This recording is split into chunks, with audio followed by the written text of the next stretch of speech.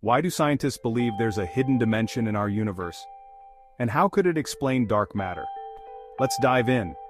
Scientists are buzzing about a groundbreaking theory, the existence of a fifth dimension.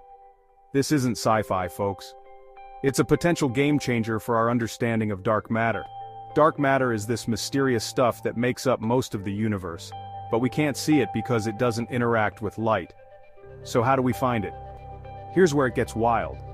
A new theory suggests that a type of particle called a fermion could be traveling through a portal to this fifth dimension. This idea comes from something called the warped extra-dimension model. If true, it means dark matter might be lurking in this hidden dimension, affecting our universe in ways we can't directly see.